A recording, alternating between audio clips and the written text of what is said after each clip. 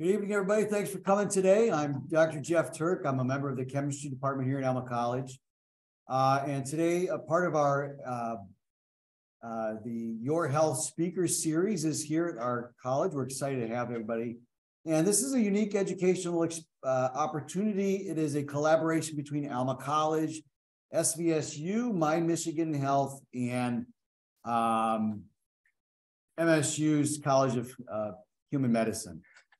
And this goal is to bring together researchers and physicians alike who can talk to us about current topics that are of interest to the audience. So that's what we're going to do today. Before we have our lecture today, our keynote speaker met with Alma College students, and we also had a roundtable discussion with lots of third-year MSU medical students, which was wonderful. I thank everybody here for that. So I'm going to go ahead and introduce Mark Breevy, and he is the Director of Community and Government Relations with MSU's College of Human Medicine, and he's going to get us kicked off today and introduce our speaker. Mark. All right.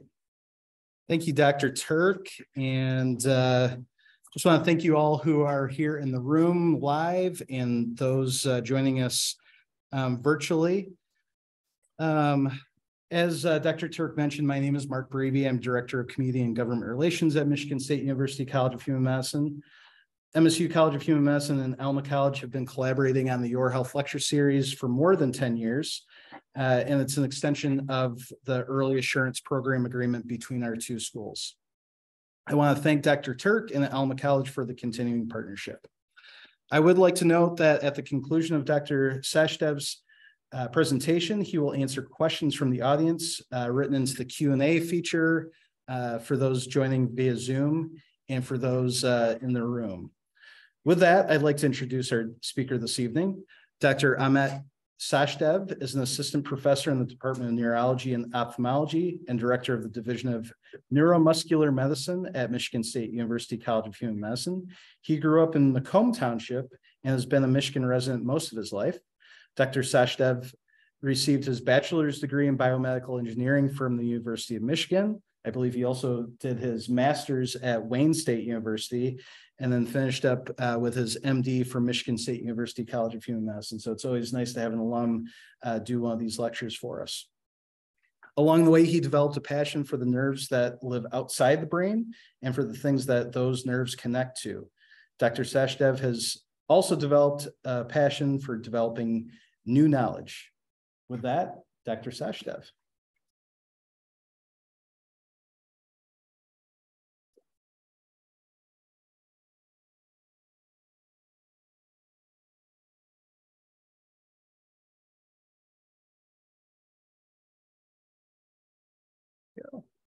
All right. Thank you so much for that very generous introduction. And thank you all for joining this evening. I do want to invite discussion and conversation. I've tried to gear our talk tonight towards our undergraduate audience. And so we've divided the talk into chapters to talk about specific topics. Along the way, if there are questions about the topics we're talking about, please, by all means, chime in. Let's discuss. And so, again, I'm Amit Sachdev, and we're going to be talking about suppressing the immune system in a pandemic and how that can really put our patients and our clinicians between what we perceive to be a rock and a hard place. And hopefully I'll demonstrate what that means.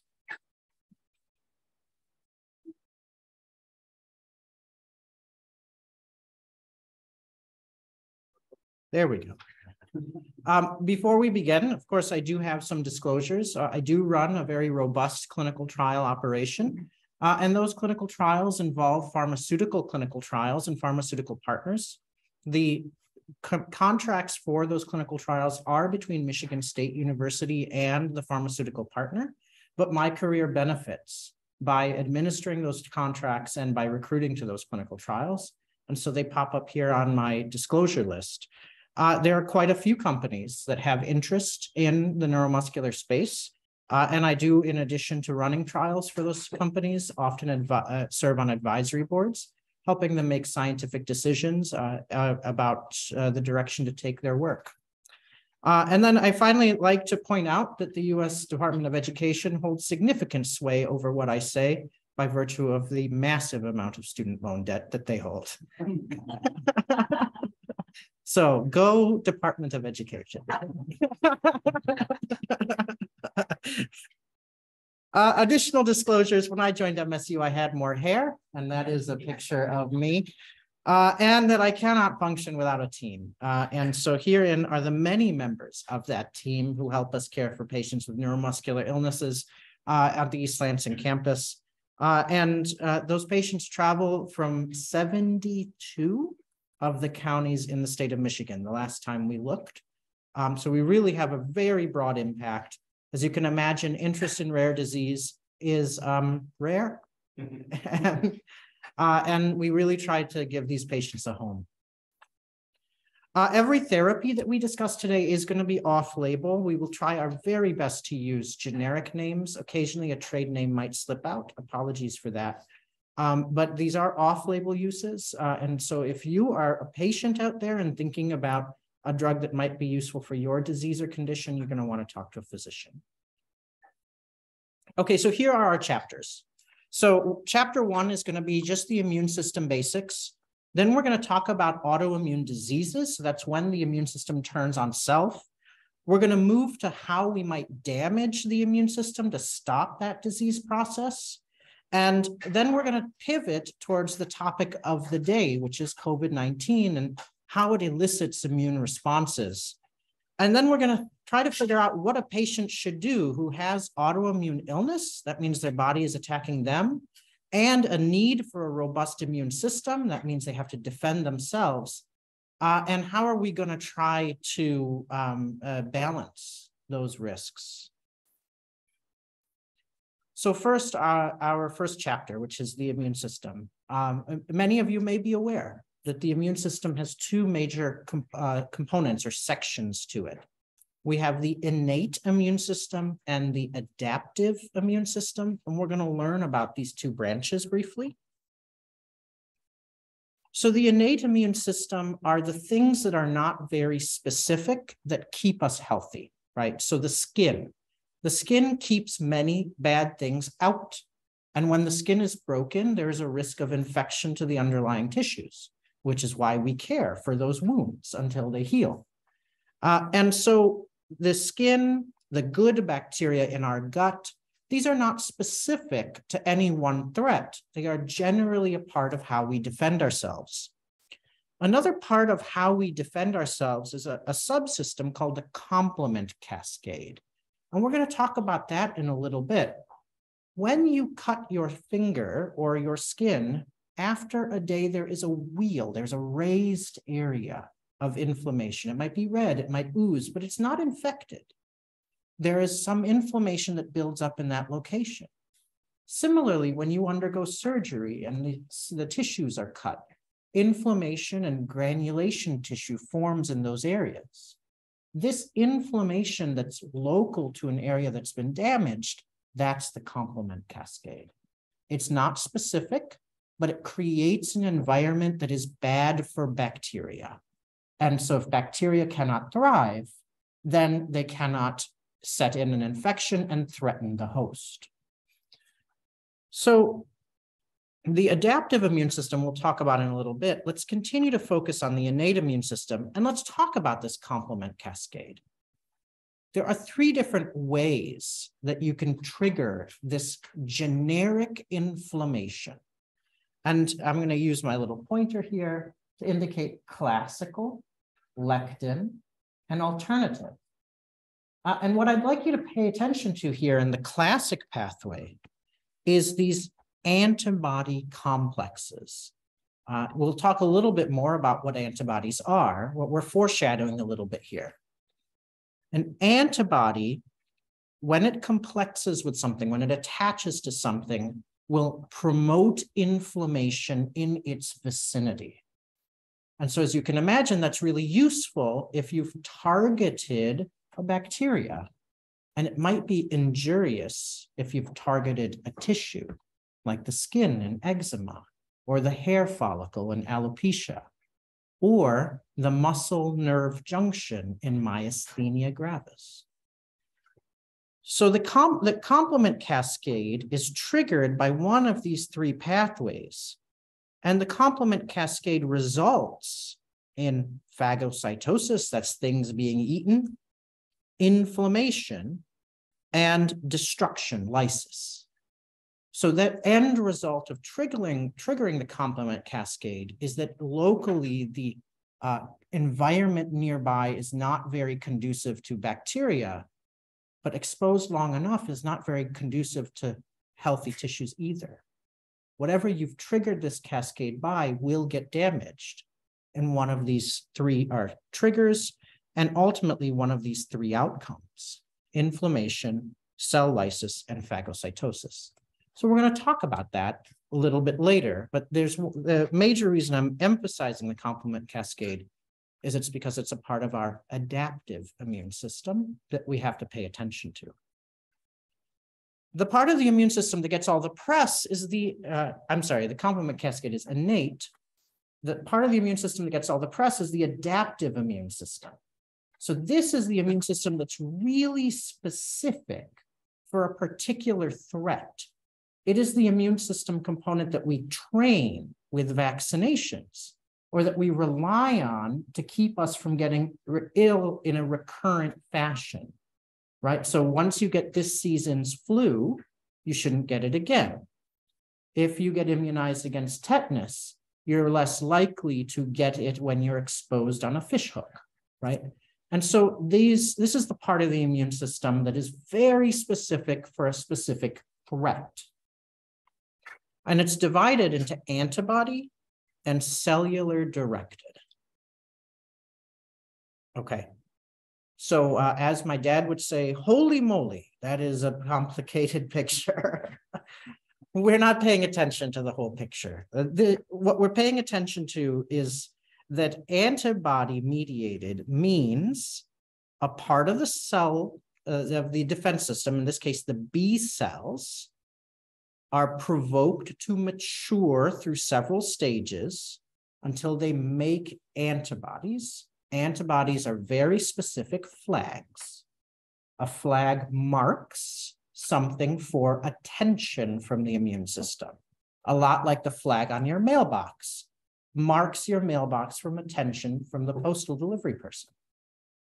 So antibodies are flags. And as we've learned from the complement cascade, the antibody will create local inflammation as one of its outcomes. Cellular directed responses. Again, holy moly. Again, we're not going to pay attention to everything on this slide. The key here is there's another lineage of cells. They're called T cells. So we have B cells for antibodies, and we have T cells. These T cells do lots of different things, but roughly what they do is regulate, help, or attack. They govern the function of the immune system. They are the on-off switches. So if you want to, in a very specific way, target something, you should have your T cells on board to on-off switch the immune system. And you should have your B cells on board to create very specific flags. And then once those flags bind, they will very likely trigger the not so specific inflammatory cascade. Okay, so in summary, the immune system uses innate and adaptive responses. And sometimes it attacks otherwise. Oh, I haven't gotten. So that's the big point, right? Innate and adaptive immune responses, right? So before we go any further, thoughts, questions, concerns? Anyone want to say they don't think the immune system exists? Denial? Okay, all right. So we don't have any deniers. All right. Thank goodness. That's a different conversation. Right. Very different conversation. Okay. So sometimes the immune system goes awry. So it's really, really good at targeting foreign objects. The most common foreign objects are bacteria, viruses, funguses, transplanted organs, and implantable devices, right? And so these sorts of objects get rejected and very quickly get eliminated, unless you have done something to avoid elimination. So when the immune system turns on the body, that same ferocity of attack gets turned against body tissues. Some tissues are resilient or recover well. Some tissues are not. And as you can imagine, a neurologist is talking about tissues that tend to be fragile. Okay, so how common is it that people have this kind of issue where the body has attacked itself? And so about 3% of the US population, so this is the part of the table we're focusing on. So in the United States, roughly 10 million people. Now that is not 115 million people like we have with obesity, but it is almost as many people as we have with cancer diagnoses. It is a major medical issue with substantial morbidity, that is loss of productive time, mortality, death, and cost. Certain organs are very commonly injured. Here, the top two are thyroid. This is number of cases per 100,000. And some organs are not very commonly injured.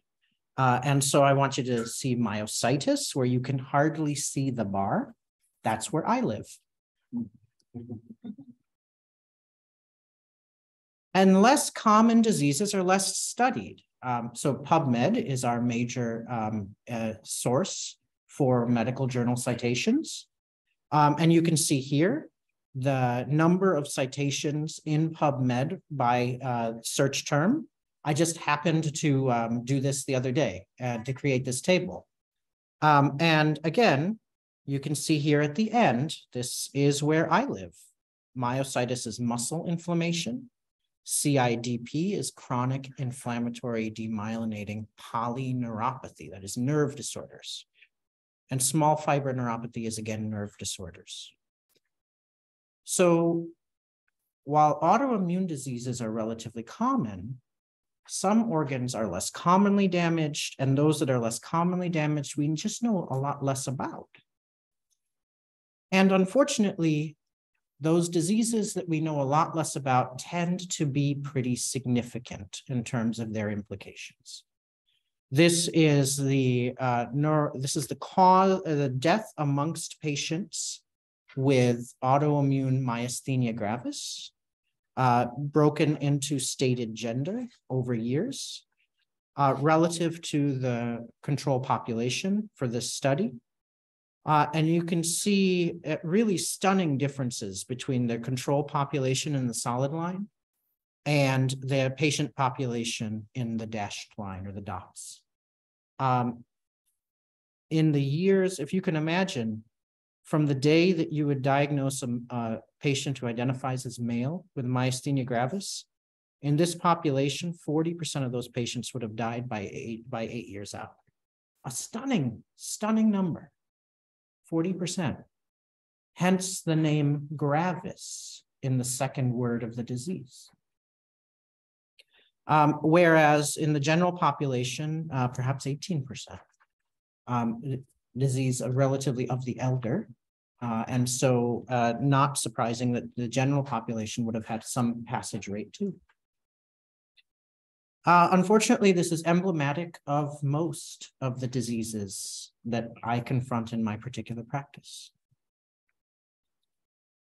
Now, as a real challenge, the major predictor of death amongst these patients appears to be infection. That is, that they are passing away because their immune system didn't do a good enough job defending them. One can imagine why their immune system did not do a good enough job defending them. most of the time it is because their immune system was attacking them, and out of the risk of death from that disease process, we decided to suppress it. And herein lies the challenge of the talk. What you're looking at here is patients who came into the ICU. So this is all patients who had autoimmune illnesses and why they passed away and what was present in their hospitalization that predicted that they would pass away. So low levels of circulating C3 is very high in that complement cascade. When you activate that cascade, it gets consumed. So they had a lot of inflammation present. They were sick, very sick with organ failure when they hit the ICU. And we attempted to use anti-infective agents that simply stalled bacteria rather than killed them. And in these sorts of scenarios, stalling is not good enough. So cytostatic agents were inappropriate. So in summary, autoimmune diseases are common. Targeting the neuromuscular system is rare. Neuromuscular system damage risks death. The rate of mortality is unfortunately high. And unfortunately, infection is a major predictor of mortality.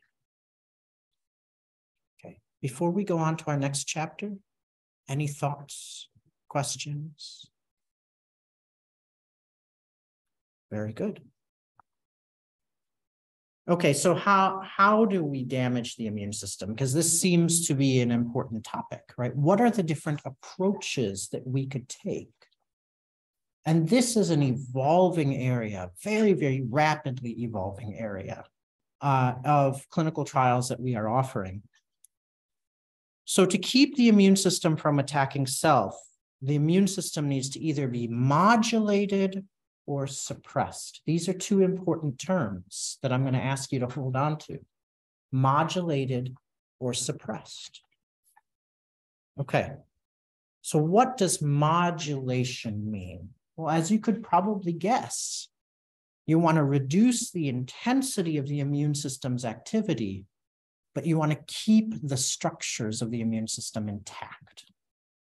So keep the factory upright, cut the power. Something like that, right?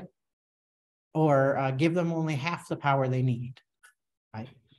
So in that case, the factory can only produce so much because you've managed to hijack it. The hope is you could reverse that hijacking in a time of need. So again, we're going to think about the antibody. So the antibody, as we talked about, catalytic activity is that complement cascade, right?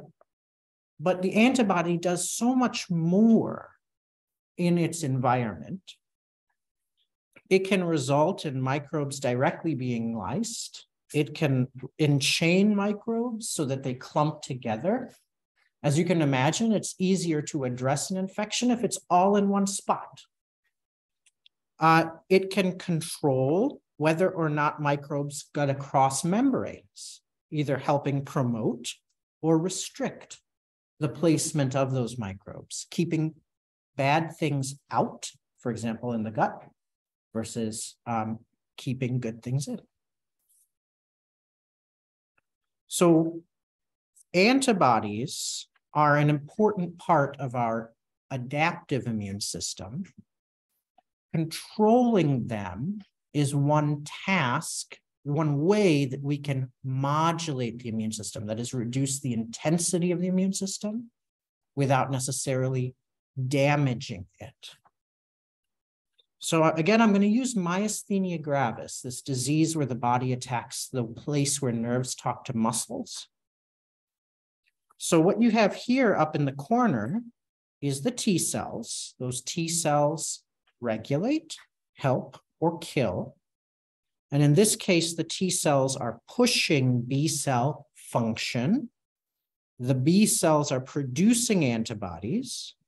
And this is one approach that we use to modulate the immune system. We pull the patient's antibodies out and we give the patient somebody else's antibodies.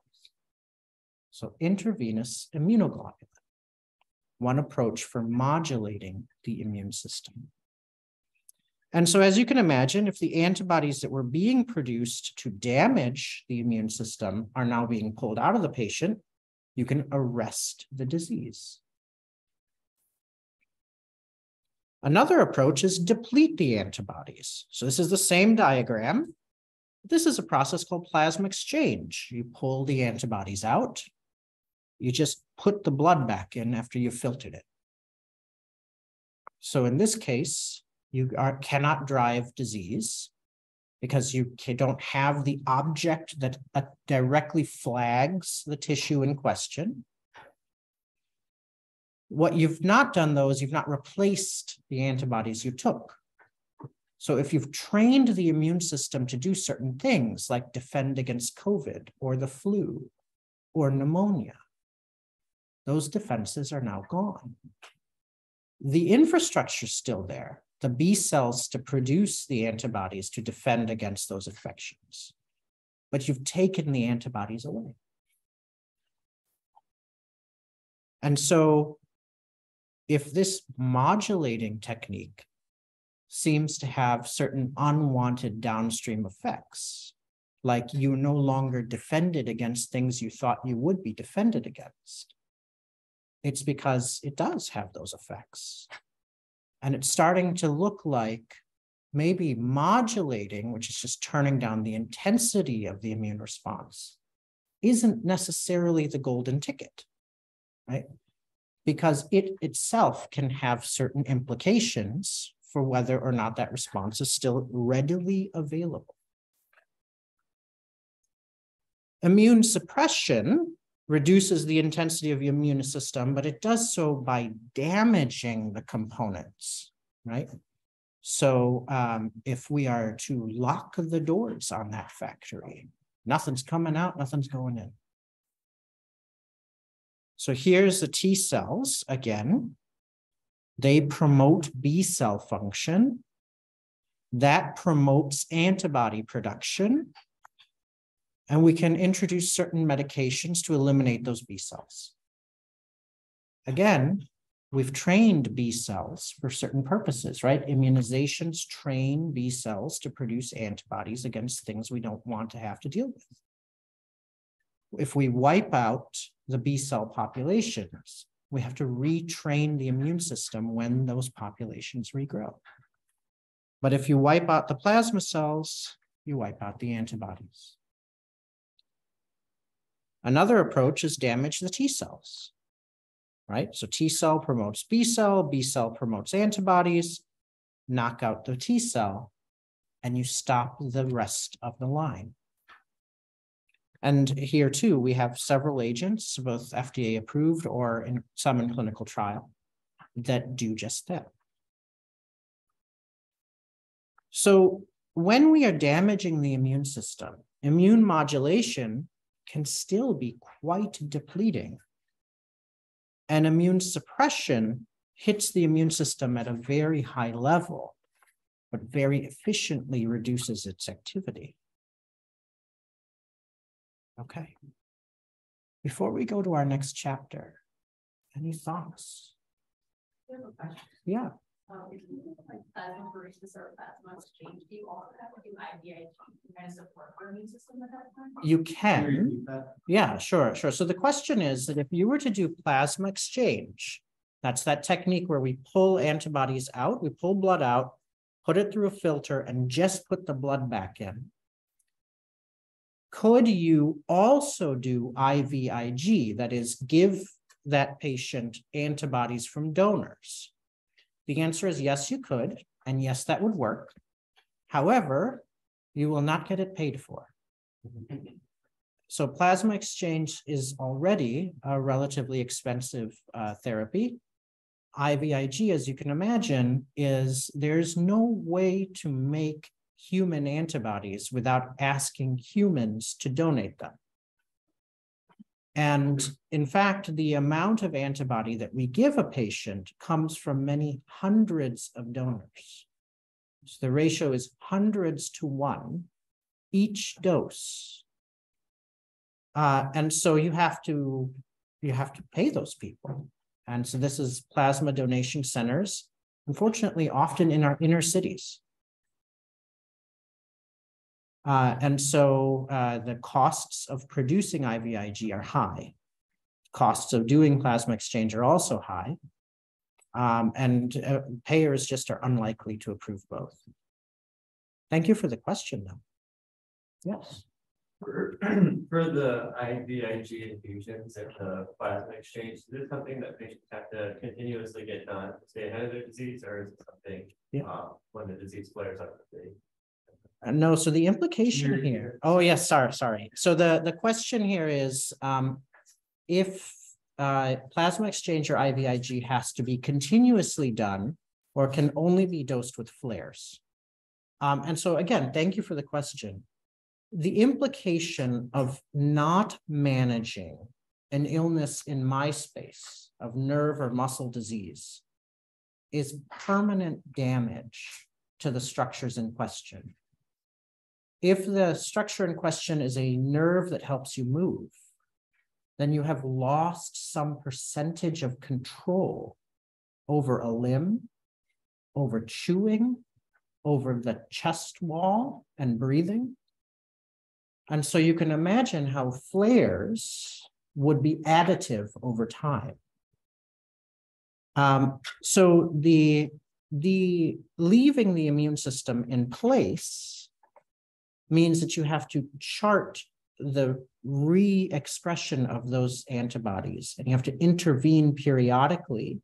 Often for us, it's every 3 weeks to keep titers low so that those antibodies don't build up to a point where they're damaging in mass. And so a very insightful question. Other thoughts? So I have not mentioned steroids. Steroids work in a number of different ways. Very, very high doses of steroids can be toxic to those T cells, those helpers, regulators. Lower doses might reduce the intensity of local inflammation. Think about the dose of steroids in your skin cream when you get poison ivy. That is not substantial, right? Single digits percentage, but relatively effective at reducing local inflammation, and dosed over 2 or 3 days does the job, right? And so the goal there is not to destroy the immune system at the location you're applying the skin cream. It's merely to manage the toxic exposure, right? So steroids kind of fall on both spectrums, depending on the dose and the speed of the infusion.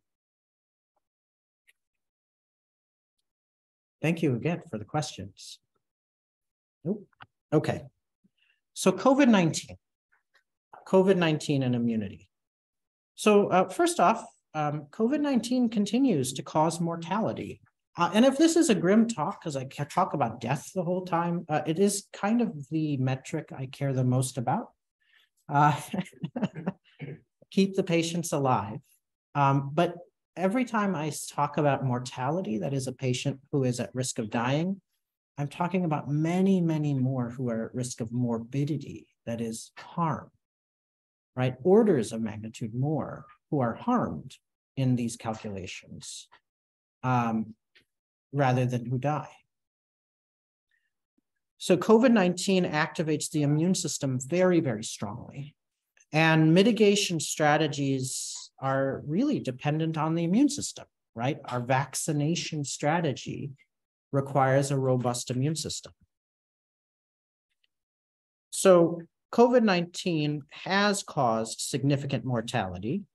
This is data that reports global deaths associated with causes dating to 2020. It's current as of a few days ago. And you can see COVID-19 as the number 3 cause of death globally over this time frame. Here you can see data reflecting the United States disease activity. This is from yesterday. And you can see 2,300 patients who had passed away in the United States in the previous week due to COVID-19. So listed, I think, first or second in their death certificate is how this is tallied.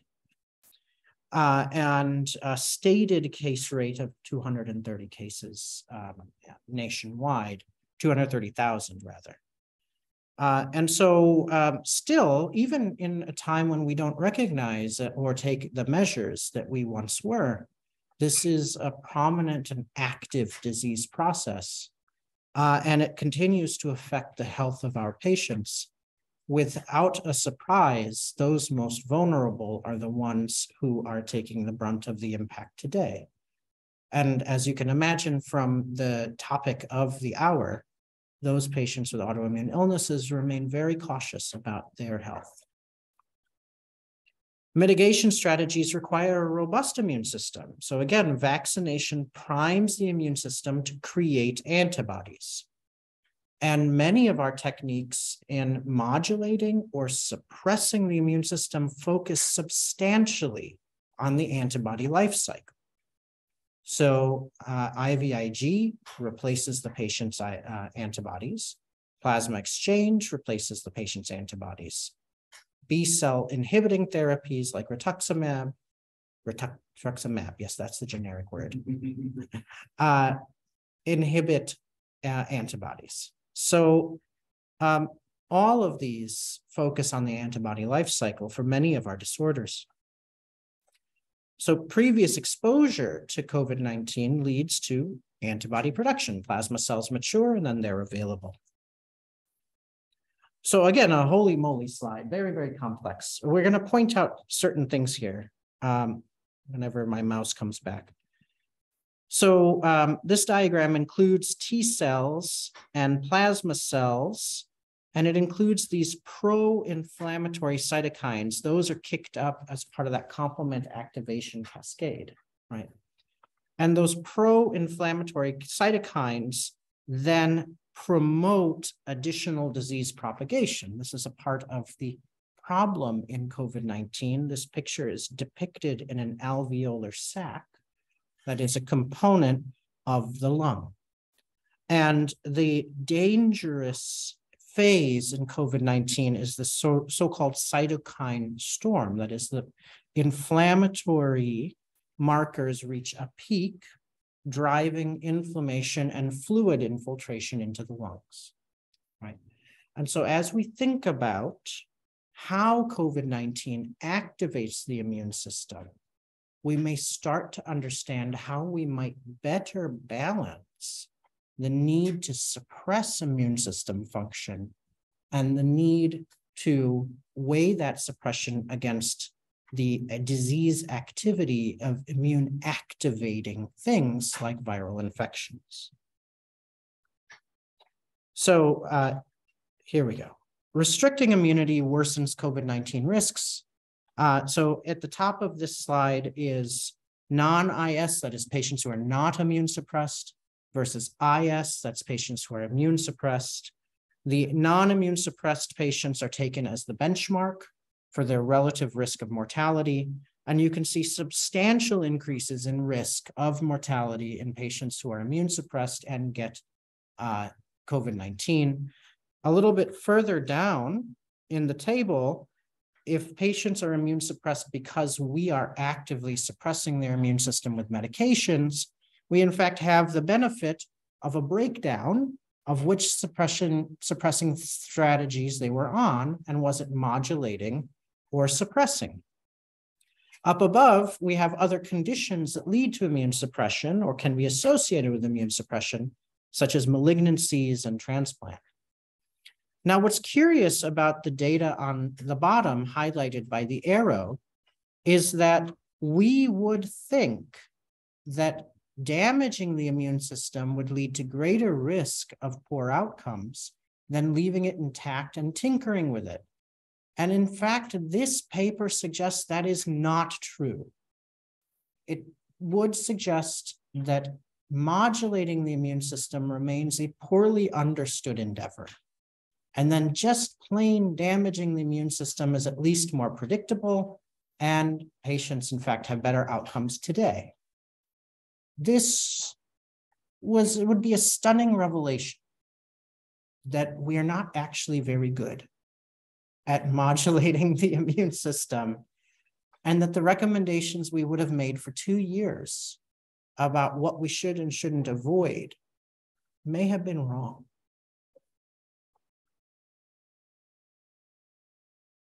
To wrinkle the conversation a little bit more, this is a fun fact.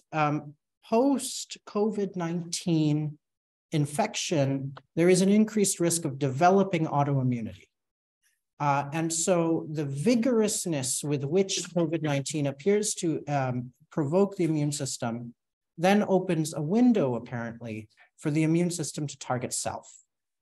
And so all the more reason to have an initial response that results in a short-lasting, uncomplicated infection, because if it is uncomplicated in the obvious ways early on, it's just plain less likely to be uncomplicated in the later ways later down the road.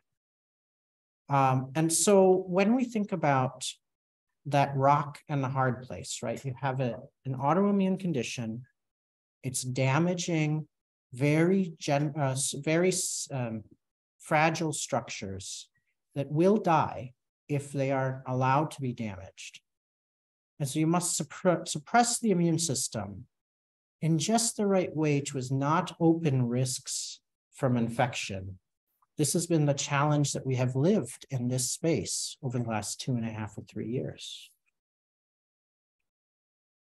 So COVID-19 continues to cause mortality. COVID-19 activates the immune system strongly. Mitigation strategies require immune system prep.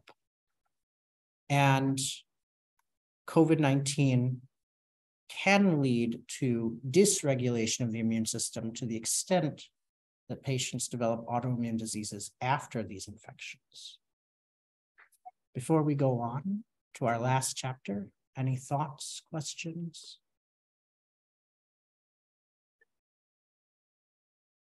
Okay.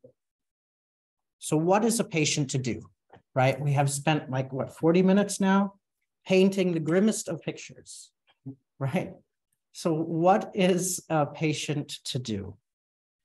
So patient needs the immune therapy, but there's a significant risk of observed mortality if you treat, or if you don't treat the autoimmune illness, and a significant risk of mortality if you treat and COVID-19 occurs.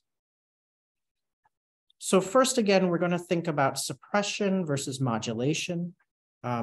What is a patient to do is to initially balance which strategy are they comfortable with. Suppression incurs that broader and longer lasting effect, but modulation might actually be associated with higher risks today based on how we execute it.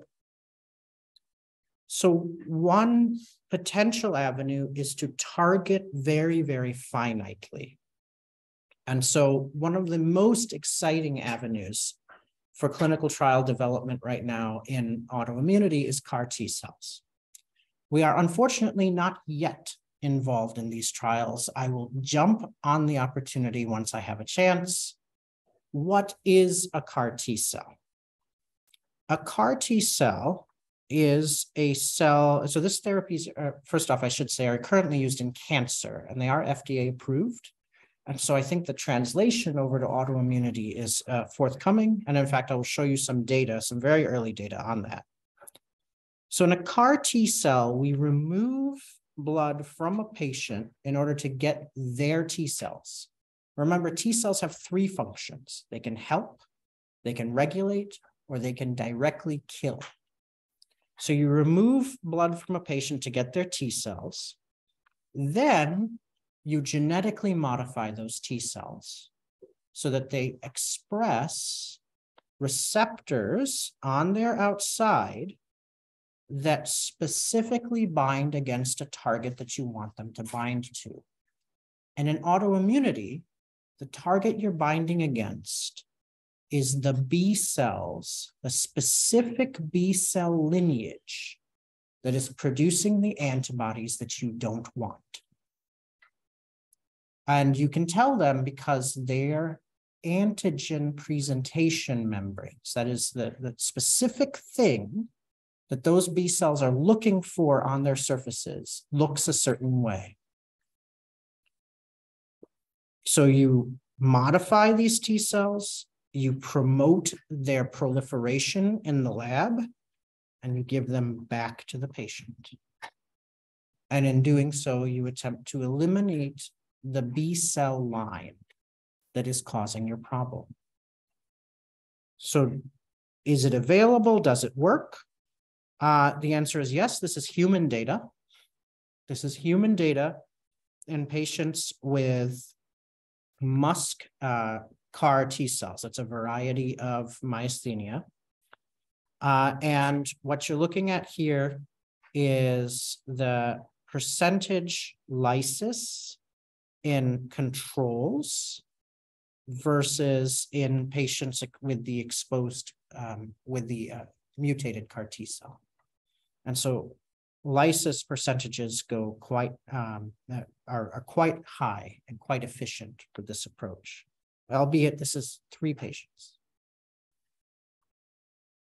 How else could you attempt to hijack the immune system to turn down its ferocity without necessarily eliminating its effectiveness? We talked about the cytokine storm. So if you hijack the interleukins or you eliminate the complement cascade at certain places, then you will eliminate local inflammation that is triggered by the immune system. We talked about how there were 5 functions of an antibody.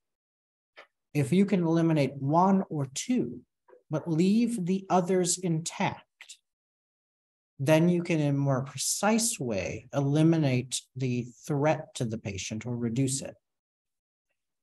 These are available. Both interleukin inhibitors are on the market now for diseases not within my space.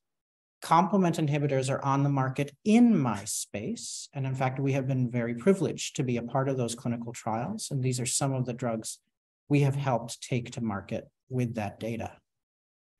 And so precision of understanding helps us try to navigate this very tricky path. And again, this is the complement cascade triggered by those antibodies. And the current inhibitors of complement, they act here at C5. So they're quite downstream. They allow for some effects of the cascade, but not the final effects. This again is that diagram of the cytokines of immune responses in COVID, with this central region right here being pro-inflammatory cytokines. And so if you can eliminate those pro-inflammatory cytokines, you can leave the bulk of the immune response intact without necessarily the level of damage that in COVID is end stage or most directly contributes to mortality. So what is a patient to do? For now, avoid COVID. But in the future, it's innovate to target interventions that narrow the field of effect. And this is a wide open field. And the need for 10 million people in the United States today who are having this conversation is vast. Many of those patients with diseases such as eczema or psoriasis or vitiligo simply choose to go untreated.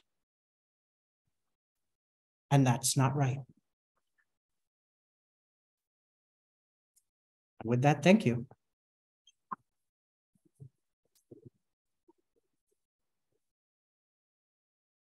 With questions. Okay.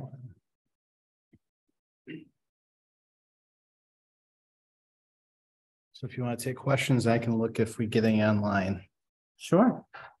By all means, any thoughts, questions, tomatoes? Tomatoes go to him. I want to be cautious not to monopolize things, but I have a major question really quick, related to the CAR T cell strategy that you're describing. My question parallels what Max asked earlier about affordability and scalability. Right. Specifically, I'm curious, are you for these? Is the idea that you would only have to harvest once and genetically modify and then essentially keep a bank? Are they a self-propagating cell line, or is this going to be similar to, let's say, rituximab, where you have to dose, I think it's every 6 months, repeated dosing and repeated harvesting? So Can you try to repeat that? Yeah, Yeah, that's a long sure. question too. Sure. So the question Yes. with CAR T cell approaches is, would you need repeat dosing? Or could you knock a patient into remission with just one cycle? So we can learn a little bit here from rituximab. Rituximab eliminates plasma cell lines, but it does so indiscriminately. And what we know is that rituximab is amongst one of the best approaches that we have for inducing remission in a patient. Once you eliminate the plasma cell lines, they will regrow, but not necessarily colonially expand. So it's unlikely that you're going to permanently eliminate the disease. But if you have fewer clones, you have lower titers of antibody production and less meaningful disease expression. Mm-hmm. Yes. How are a lot of these autoimmune disorders even diagnosed? Because I know it's sort of a specialty in its own that is often overlooked. It's not something that is necessarily traumatic initially or very visual oftentimes. So the question is, how are these disorders even diagnosed? Again, we're talking, I think, about disorders of nerve, muscle, or the junction in between. It really comes down to patients eventually fail. They fail in their gait and they start to fall. They fail in their sensation and they go numb. They fail in their power and they go weak. They drop cups from their hands. They are unable to do their physical jobs. Ultimately, neurology is very difficult because we have so many patients with subtle features. And if we can't prove a subtle feature, we tend to say, well, please come back to me. By the time they are failing, they have suffered permanent organ damage. And so your window to act is very narrow at that point because they are actively, permanently losing function. But unfortunately, a lot of times the patient must fail before they're diagnosed. And that's a specialty where imaging is not particularly useful. That's correct. So the follow-up question is imaging useful or no in this scenario? And your assumption is correct.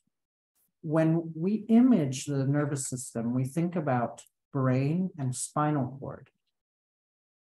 In the periphery, we can do MRIs of the muscle and sometimes see fat stranding or edema, but honestly, the MRI is not particularly good at this. And with the nerve, we can do ultrasound, but that's really best used over a very focal area. For example, in carpal tunnel syndrome, when you're trying to see whether or not the median nerve is being pushed on at the wrist. Nerves swell, just like all organs swell when they're damaged. And so with ultrasound, you might see 10 millimeters of cross-sectional area, 10, 14, 10. Well, now you know where the injury is and the magnitude of the injury. Ultrasound is very useful. In these disseminated diseases, though, there is no focal injury. So imaging tends to be not as productive.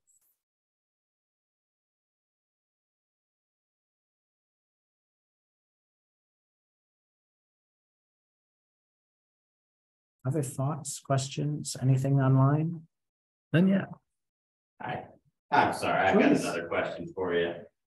Would you mind speaking about within your team, some, presumably your whole team are not all MDs or DOs. That's correct. Could you talk a little bit for those of us that are still considering career options? Sure. What specialties or what training some of your team have? Yeah, so we do have our share of physicians, many of them very highly subspecialized. But perhaps more important for a patient, especially for the long term of their journey, are our physical therapists, occupational therapists. Once I have figured out what is injuring a patient and how to control it, they have to recover. And these patients have suffered permanent injury and they need to rehabilitate. So the PTs and the OTs are very important. The orthotics people, that's the people who put braces on to avoid contractures of muscle, which can be painful and non-functional at the same time. Imagine that, right? My nerves are healing. This crazy guy who's losing his hair has figured it out. And now I'm left with a clawed hand and it hurts. And that wasn't supposed to be the outcome I was supposed to heal, right? So those braces force the hand open, allow the stretching of the tendons, and then the PTs work that strength back, right? Very, very important roles. These people give meaning to the patient's recovery. Our research associates are largely bachelor's degree trained, and they have the very difficult job of managing to fit into my schedule. They are very detail-oriented people, because if you're following a research protocol, everything has to be as it was written in the protocol, down to the order at which you draw the labs and the order in which you do the assessments. Absolutely invaluable. None of the data would be acquired without them. Thank you for your question.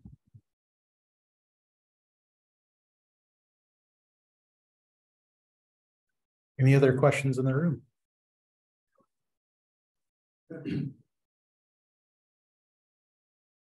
All right, I guess with that, let's thank Dr. Sachdev for his presentation. I'm getting get close to this. Sure. And I just want to thank Alma College and Dr. Turk and the other faculty and staff for helping put together this great evening. And we look forward to coming back next year. Thanks. Thank you.